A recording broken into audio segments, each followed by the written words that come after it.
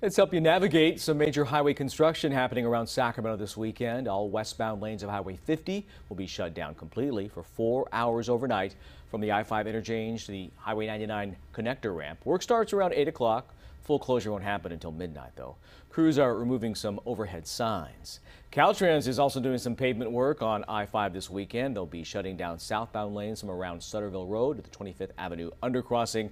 The closures start tonight at 9 and will last until 5 a.m. Monday morning.